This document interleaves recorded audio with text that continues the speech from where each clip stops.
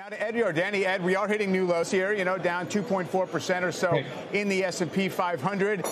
Kind of easy to say, well, we were entering a tough seasonal period. The biggest stocks in the market were crowded and expensive.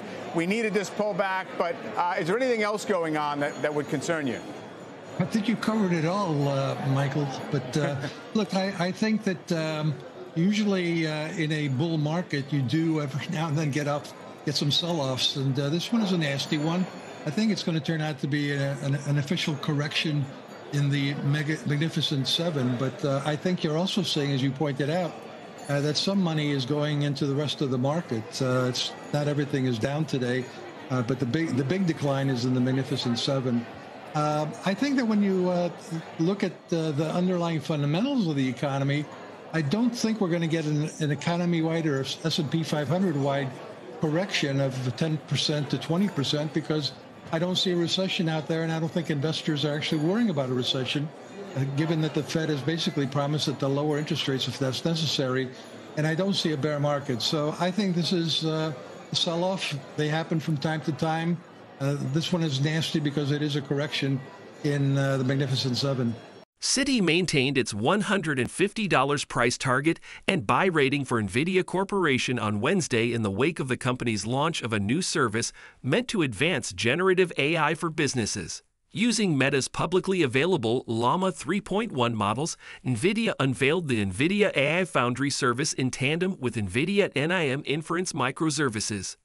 This program aims to assist businesses and countries in creating custom supermodels for their unique industry requirements by combining Llama 3.1 with NVIDIA's software, hardware, and knowledge. Citi views NVIDIA's Tuesday launch as a major step toward meeting the growing demand for AI solutions in the commercial market. The Citi analyst emphasized how crucial it is for businesses to have access to a variety of models when choosing AI cloud platforms or services.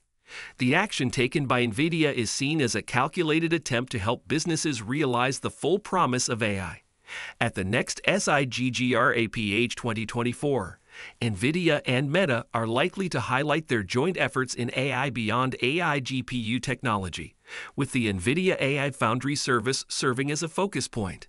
This collaboration will probably be cited as a shining example of how the businesses may work together to develop AI applications. NVIDIA's new service is a component of a larger plan to use cutting-edge AI solutions to get into the commercial market. The company's partnership with Meta and the incorporation of Llama 3.1 models into its offerings demonstrate NVIDIA's dedication to growing its market share and impact in the artificial intelligence domain. We'll talk about target projections and advice in today's video, so make sure not to miss out. However, before you do, if you'd like to stay up to date on NVIDIA's most recent updates and the most recent news from the stock market, you can subscribe to our channel. We publish daily updates about the biggest shifts in market catalysts, so click the bell icon button to ensure you don't miss the most recent updates. All right, back to today's video. Josh Schaefer. And Josh, you're highlighting one chart that's taking a closer look at election cycles and the impact that they could potentially have on your portfolio.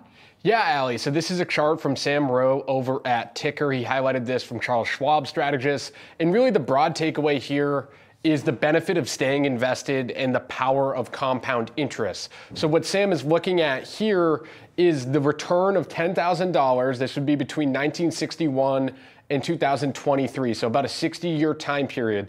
The return of $10,000 if you only invested under a Republican president would be $102,000. If you only invested under a Democratic president, the return would be $500,000. But see here, if you just stayed invested the entire time and you didn't try and play the game between whether you're invested under a Republican or Democratic president, your return would be $5.1 million. So the large takeaway here being that no matter who the president is, the long-term trend in markets has been higher, perhaps just the lesson there of the power of what $10,000 can turn into in the stock market over the course of 60 years. And another note I wanted to add on presidential elections, this was something that came from Keith Lerner over at Truist. He took a look at the returns over the last 3 presidencies, both in the Obama administration, the Trump administration, and the Biden administration. We were looking at annualized returns for the S&P 500 somewhere in a 13 to 16% range. That's, of course, two different political parties there, and we're covering a pretty wide period of time. But again, the trend has been higher in markets. So largely the advice from strategists is to not involve your politics with how you're investing. AI remains worth watching segment for global investors in 2024. But how do you keep up with the AI sector and others that you may be interested in? I recommend trying Moomoo, a sponsor of today's video. Some features to discover stocks with investment potential has blown me away. You can use the industry chain to find companies throughout the entire AI sector, or use the stock screener to filter stocks according to your investment strategy. Having the option to set parameters like industry, market indicators, financial indicators, technical indicators, and more. Ultimately, discover potentially undervalued stocks and those that appear to show buy signals to help inform your strategies in an effort to capitalize on AI-related opportunities. At the same time, Moomoo is one of the cheapest trading platforms I've found. It offers zero commission on stocks, options, and ETFs. After comparisons, I've discovered the fees are among the lowest.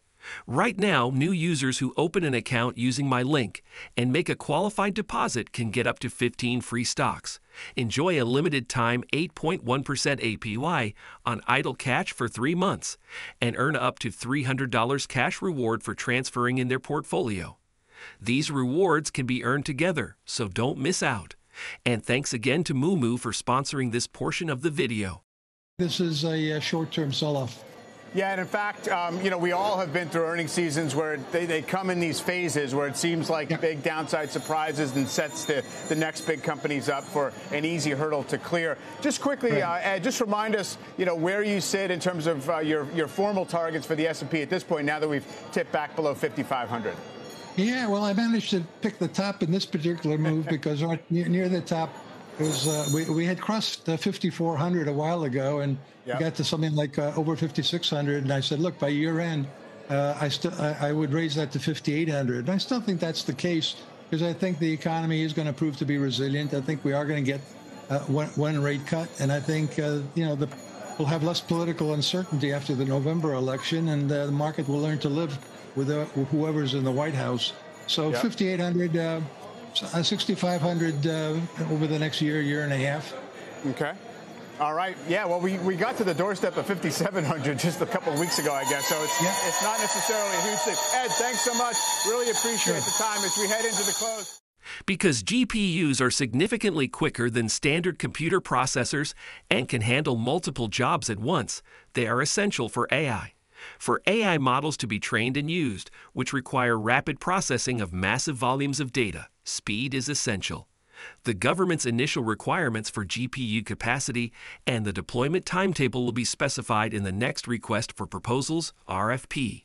With its cutting-edge graphic processing unit, GPU, chips, NVIDIA, and its partners are also reaching out to India's creator economy, which includes YouTubers, gamers, and other creative types. Through its system builder partners, it delivers its certified studio PCs and GeForce RTX 40 series GPUs to the makers. According to Dupar, NVIDIA is making sure the necessary resources are accessible in India to support the development of its intellectual property, IPs. Some people have the desire to make money out of their work. People are more productive when they are financially secure.